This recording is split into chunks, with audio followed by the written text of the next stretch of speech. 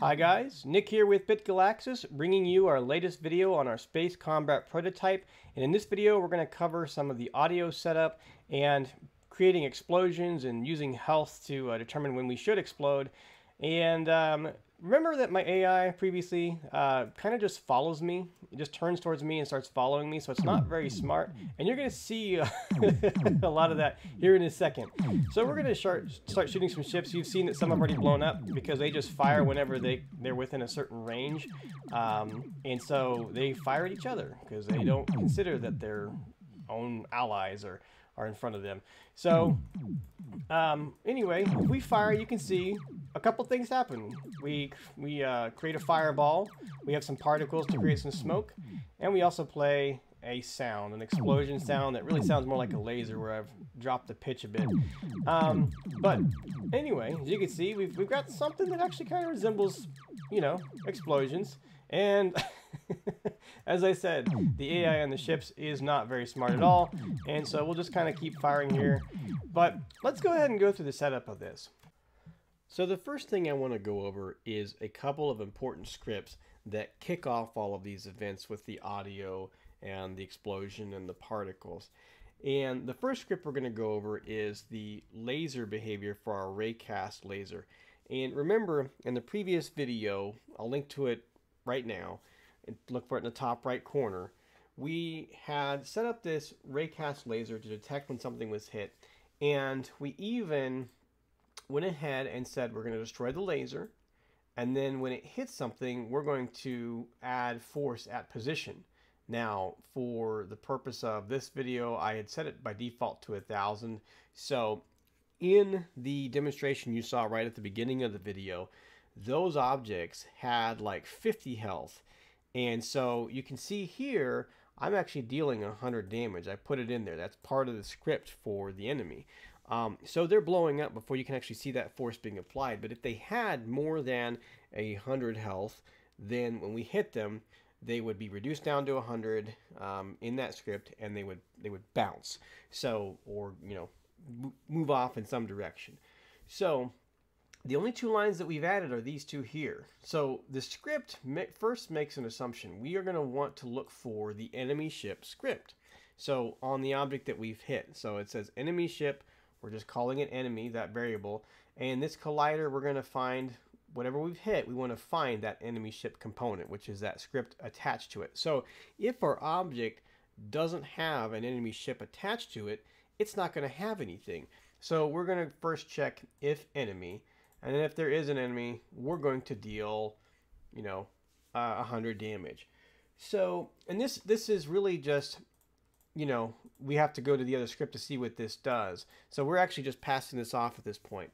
So you can already tell there's a problem with this. This was just coded to get it done. But this is not very scalable. We have to assume that there is an enemy ship attached to every object that we hit that we want to take damage.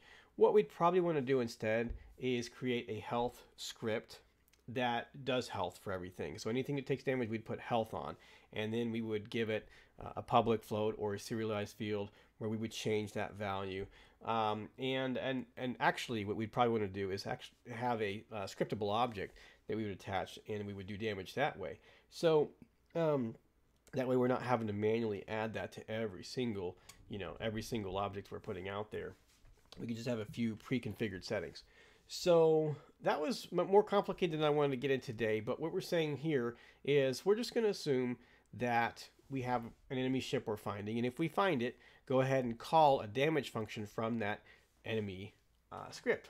So let's jump into the enemy script and see what's happening there. So this is the point where we have some new variables we'll go over here. I've kind of hidden everything else in regions. If you're not sure what a region is in C#, you can just do you can put this pound region, give it a name, and then you can expand everything. So I've hidden some things here just so we're not looking at everything related to our enemy ship right now. But for these new variables, we've got our float health, which by default I set to 500. In the prefabs from our scene, I set them to 50. And remember, we were giving 100 damage, so we're destroying them on the first hit. So we also have this game object explosion and this particle system explosion part. So I'm going to show you some prefabs that I've made. There's a game object that's an explosion, and that's a particle that we have for the explosion as well. We're putting those in there. We're grabbing those for when we get destroyed. So I have this function damage. I said public void damage. So the laser is calling that enemy.damage. That's what that is. So public void damage, and then we're taking that float damage amount. So our health, which by default is 500, but I've set to 50, minus equals damage amount. So if it's 50 minus 100 that we got from that laser, our health is, now going to be negative 50. And if health is less than or equal to 0, we're going to do a couple of things. So the first thing we're going to do is instantiate the explosion. That's that sphere that we see when it blows up. There's a quick white sphere that pops up. And then we're also going to start those particles, that animation for that particle. And then we're going to destroy game object. So when we call this, and this is all we call, what we're actually meaning is this object, the ship. We destroy the ship. So now we've created this exploding sphere, and that's going to go work. And so let's go take a look at that real quick and see how that's working. So let's go to our explosions, and we're going to look at the first thing is actually the prefab for the explosion. And the explosion itself has a few components on it. It has an audio source. And what we're doing with that audio source is we are taking the laser 2 sound file, and then we're also, normally this would be none, but I have set that to master. I've actually created a audio mixer and increased the volume on it, because without it, this laser 2 sound file is actually not very loud, and so it's hard to hear. So I went ahead and added that. You may not have to. If you get an actual explosion sound that's loud enough, this probably wouldn't be necessary. I just did that because I chose a weird file for my sound effect. And I also changed the pitch. I dropped this down to 0.69. 0.7 was kind of my goal, but I dropped just a little bit to make it sound a little bit deeper, I guess, because it's a little too high-pitched for an explosion sound, because it really is a laser sound. So once it's instantiated, it's going to play that audio, and we'll go look at the script for this to show you that. So we're going to edit script here. And the explosion script is really just a few things. We're getting that audio source. We have the float end of life, so this is just for the explosion. We're going to destroy it. And then we also have that audio event, audio sound. Now this is actually for a scriptable object. I was building a scriptable object setup for the audio, but I'm not using it. I didn't want to cover that because that's a lot more complicated.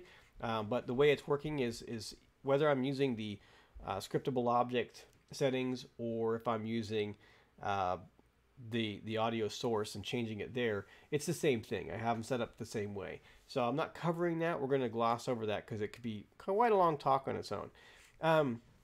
But we have our start method, and all we're doing is saying, well, let's give it a 5-second lifetime, right? And when that lifetime expires in our update, then we'll destroy the explosion. So anything within it, it's all going to go away. But our audio source, we're going to pick up that component audio source, and then once we have that, we're going to go ahead and play it. So we already have our clip that we need. We already have the pitch. All those settings were set in the editor. So once we have that, we play it. It plays through, and that's pretty much it. You'll hear that sound file play, and that's the end of the audio aspect of things. However, we've also got to go over our explosion and the animation. So we have this explosion prefab. We're going to open this real quick because there is an animation. So if you noticed in the video, the explosion was just a big ball that would disappear, and it's really not doing that. And what I've done is something really pretty simple, and maybe not even a good thing to do. I think probably what I should do is destroy the sphere once it's done doing its thing. But for now, what I'm really doing is just kind of hiding it by making it really small until the object destroys itself. So the sphere itself, we're looking on this, its animation is just changing its scale. And so I've added some keyframes here, and you can see like it's really fast, like really stupid fast, like not even, I think this is actually a second. So we're like quickly flying through this scale, and you may not even see all this. But the first step is we're scaling it to about 15, so it's actually 1. It goes to 15 and then it jumps to 25. So 15, 25, and then back down to 20. It's real quick to kind of get that, you know, like a pulse a bit. And then it, you know, scales down to like 0.01. And so again, I'm just hiding it. It's so small that you won't see it, but reality, you know, we might want to make this more complicated and destroy that mesh so we don't actually have it there at all. But that's what I'm doing for now, is just hiding it, making it so small you can't see it. So that's it for that. Now, we also have a particle component, but the particle, going back to the script here on our enemy ship, is when it dies, we are instantiating the particle system along with the sphere. And normally you would actually probably want to tie these in some way. I just kind of made this quickly threw it in there like, hey, here's a way you can make this work. You would have to manually update this though if you had any changes, and that would be hard to track. There's much better ways of scaling things than this. This was just to get the point across that, hey, you can instantiate multiple things at once to get all sorts of effects that you want. So I wanted to have an explosion and then have, you know, have it linger a bit. You know, like with an explosion, you want it to be big, you want it to be loud, but you also want it to, you know, kind of stick with you for some, you know, have something to show, oh yeah, there was an explosion and that was huge, that was big. We want it to kind of settle in a little bit. So that's why we have the particles, to leave some smoke and, you know, remind us, yeah, that happened. So in the particle system, here's a few key things to take away from this. We have our simulation speed is 17, so when you make this up or down, when you drag this up or down, it's going to go faster. I have the start color the same, about, you know, kind of the same as the sphere itself. And then our emission, I don't have rate or rate over distance, anything like that. What I did do was a burst. So pretty soon, like I have a really low time here, I emit 500 particles just once. And so we emit them all. Like we use these settings and you're going to see that 500 particles just burst out immediately. And that's what we're looking for. The shape is a sphere. And so it has a radius of 30. And that's the only things I changed on that. By default, it's going to have 360 if you change the shape to a sphere. If you were to go like a cone or something like that, this is all going to change. But I made it a sphere, and we've got 360. Our color over lifetime, I wanted to start out with something kind of bright that looked like the explosion, kind of had the similar color. So I changed the colors from this to kind of a smokier gray, and then the black. So I want that to go to gray rather quickly.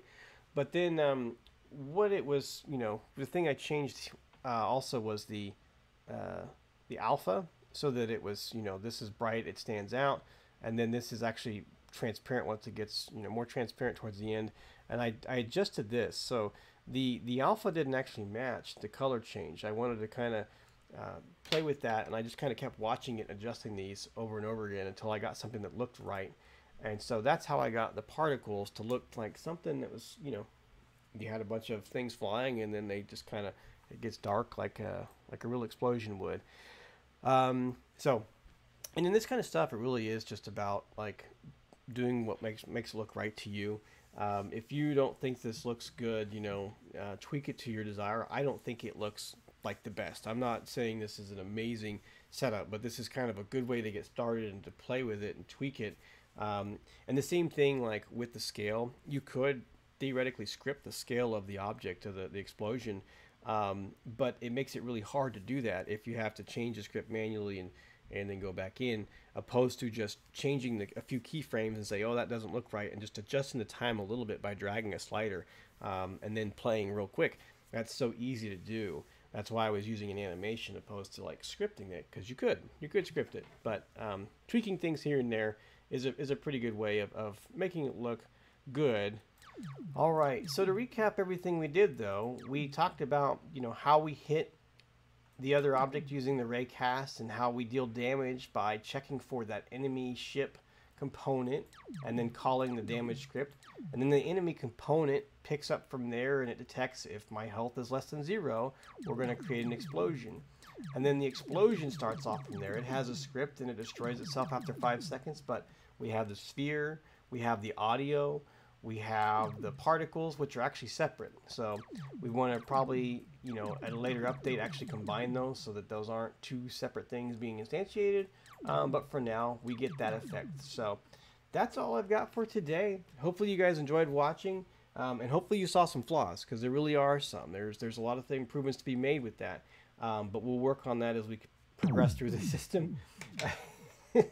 And anyway, I wanted to thank you guys for watching, and I hope to see you next time.